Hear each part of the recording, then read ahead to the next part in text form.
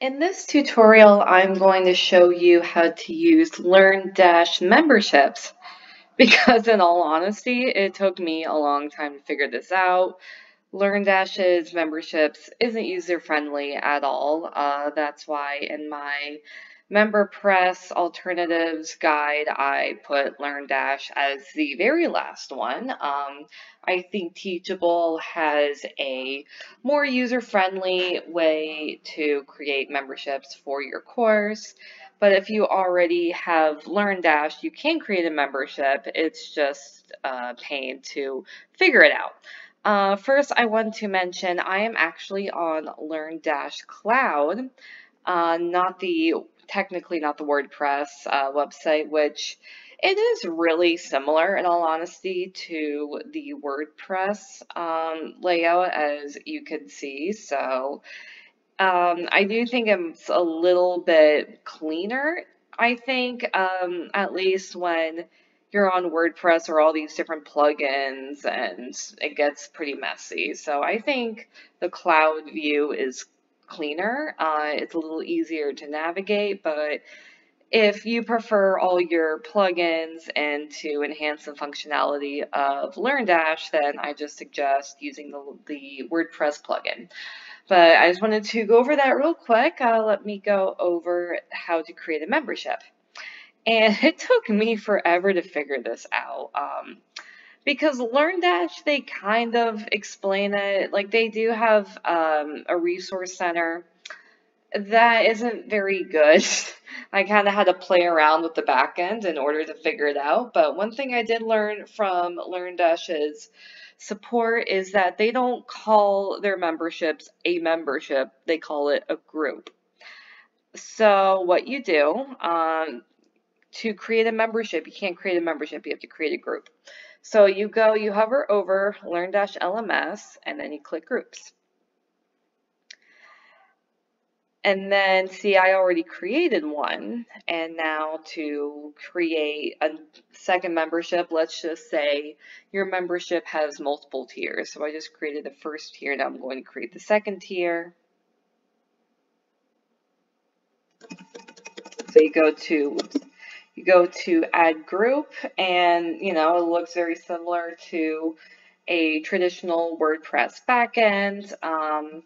However, you're pretty limited on the content that you can choose. But the nice thing about this is that once you figure it out, it is pretty easy to link the actual group to your course.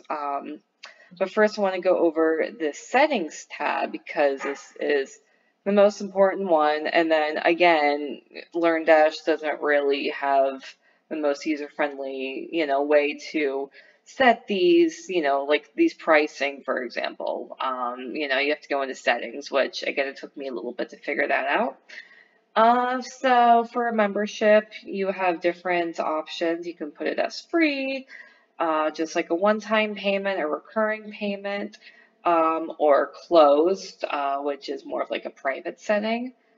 And then if you do click something like recurring, well here, actually let me just click buy now. And then, you can just set your price. So I'm just going to put one for $1. And then you can put your own custom URL, but I'm just going to ignore that. If you do want a recurring price, again, LearnDash gives you all these different customizations.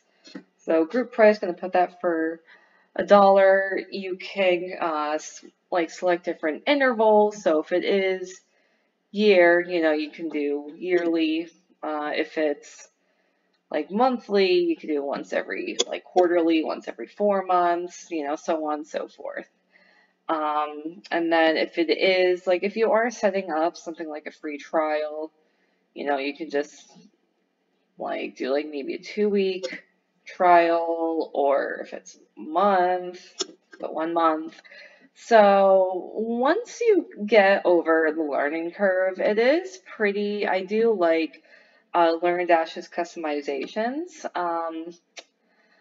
But again, it's just this learning curve was kind of difficult for me to get past. Now, in order to link your membership or your group to a course, you just click this courses tab and then boom, your courses should show up right here. So click your course and then boom. So you put it into the assigned group courses.